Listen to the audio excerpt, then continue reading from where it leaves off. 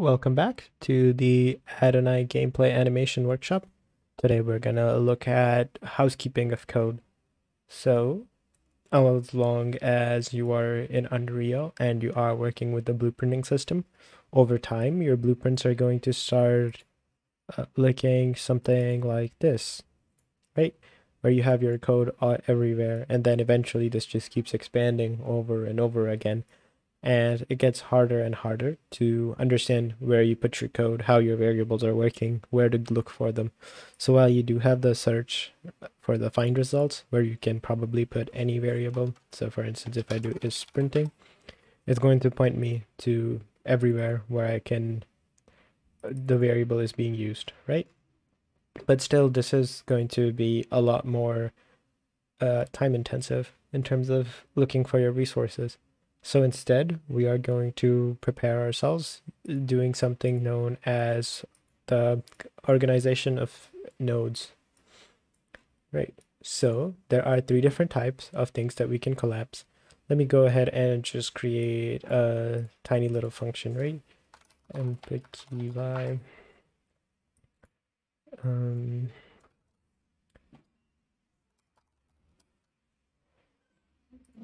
okay.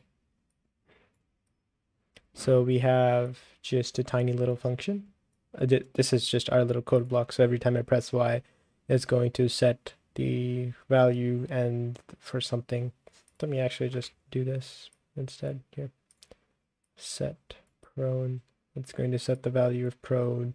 And then if you want something to do with this along with is aiming, yada yada, we're going to do a print string at the end. Stuff like that. It's going to return the value true.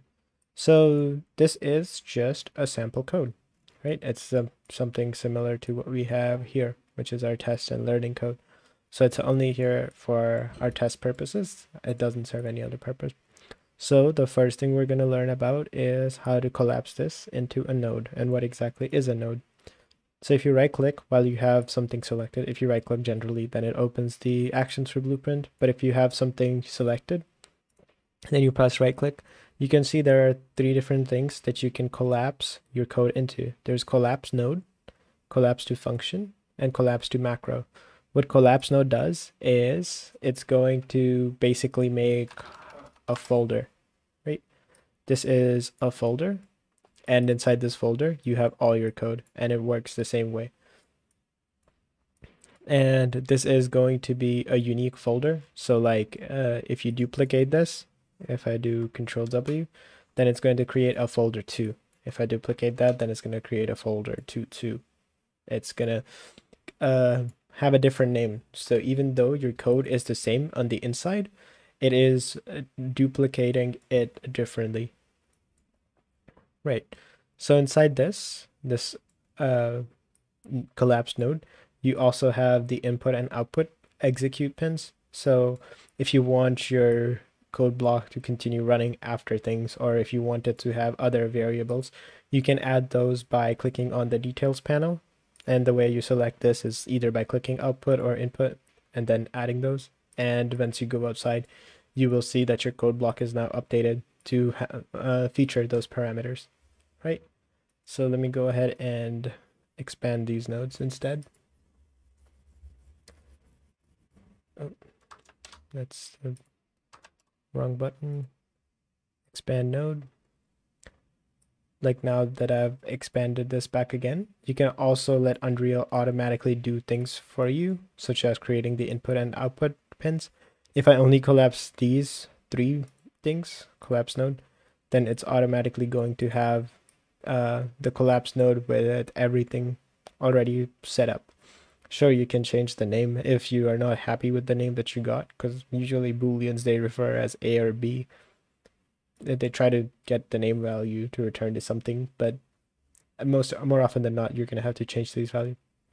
Okay, as you can see, the organization on this looks kind of weird. So you can change that by moving these pins up and down over here. And that's for move the parameter down the list and move up the list. And then on the inside, it's also going to be the same exact thing. And this time, instead of us dragging and dropping something onto the output so that we have a pin for it, Unreal did it automatically for us.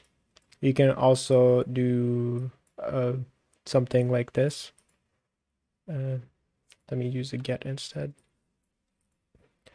where you can directly drag a pin to the output node and it would directly make the float variable for you. So instead of clicking our new parameter right here, you can go ahead and do that. And this is valid for everything, and including HUD references, anything you can do.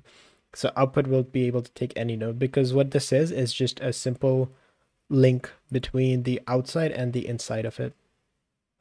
Right? Even if these are empty, like we're never going to run into compiler issues. Okay. So let me go ahead and delete those two. And let me show you guys what a function is. So today we looked at the max walk speed function. What that was doing is this max walk speed function is just simply multiplying the number that you get from the timeline times 1500, and it's setting that as the max walk speed, and it's also getting the character reference for the movement from the outside. So while we could just have the character reference here, because this is not something that will be changing often, we just have it on the outside for now because we feel like it. Let's go back to the event graph. So let's see the difference between a function and a node, right? Let me move this over here. I'm going to use this test as a thing for our function. So let's leave the macro aside for now. So for instance, I want to create it so that I have a function which adds a multiplicative value to this, right? Let me do int times float. It multiplies the value by 10. And anytime you want a number to be multiplied by 10 and to set that as the float variable, either you can put both of these nodes or you can collapse this into a function, right? So now that you have collapsed this into a function, you can change this name, that value of float variable holder, right? Set value of float variable holder, because that's literally what it does. It just sets the value of our float variable holder, and the value is required to have this part, an input value. So similar to what nodes, collapsed nodes were, you can see you have a return value and an input value. So these work the exact same way, where you can add more inputs or you can get more outputs out of it. Right. But the only difference is that these collapse nodes, while you can't copy and paste them, well, you can copy and paste them, but it becomes a brand new set of code instead of just repeating the same code again and again. You can just drag and drop this function itself. So this function is also callable on different blueprints as long as you have the reference for it. For instance, if I do, let me turn off context sensitivity so I can show you guys. Get actor of class, right? And we're gonna find our playable character Pratt. Playable character Pratt. Okay, and so this is the return value, right? So this return value refers to this entire blueprint. So now if I search for set value of float variable holder, this is the function that we just created over here. So if I go inside this, if I create an extra output pin here, I'm gonna name this Yeehaw. Right, go Texas, right? If I compile this now, you can see that in the event graph, Yeehaw gets updated right here, but it also will also get updated everywhere else.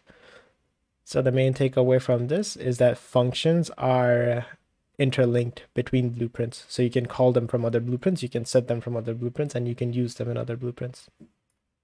Okay. And finally, they are also replicatable. So instead of you having to copy and paste it over, where it will create brand new set of code, you can just use the same code block over and over again. So you see how print string is a function that is predefined by Unreal, right? It does something, and it has a set of pins that does something. Okay. This is the same thing as the print string, except that this is a user created function. So you can do that.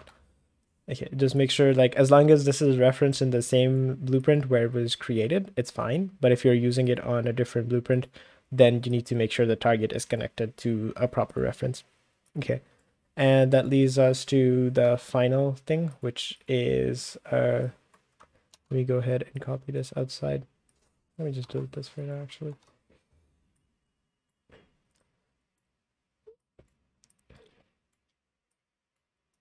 Okay.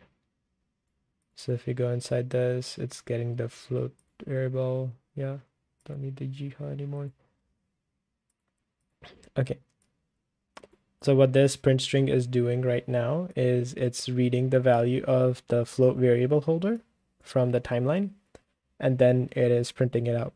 So instead of it printing it out, we can collapse this into a node so we can copy it over. We can collapse this into a function so we can use it over multiple blueprints, or we can collapse this to a macro. So macro is similar to a function in the sense that you can drag and drop as many macros as you want, right? This is something you want to, if you have a piece of code that is getting used very often and you're tired of like writing it over and over again, you can just create a macro for it. And inside the macro itself, like you can do the same thing you can do with nodes as well as with functions. You know, you have the inputs and you have the output. You can add parameters to it. You can remove parameters from it. You can take and plug in pins into the inputs and the outputs. And it will automatically get updated on the outside with the macros, right? With the text color, the infloat, because those are the ones that we selected. The only difference between a macro and a function is that this macro isn't callable on other blueprints, right? You see there's no target reference here, right? So you can't call this macro onto this particular blueprint. If you try to copy it over, so if I like click copy, if I go here and try to paste it, if I press Control V, it won't allow you to paste it. But if you want, you can copy it with Control C. If you copy paste it, just yeah, see, you just can't have that new macro. If I search for it, turn off context sensitivity, I can't have that.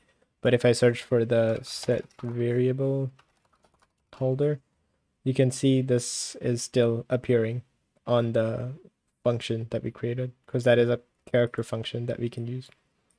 So that is the main difference.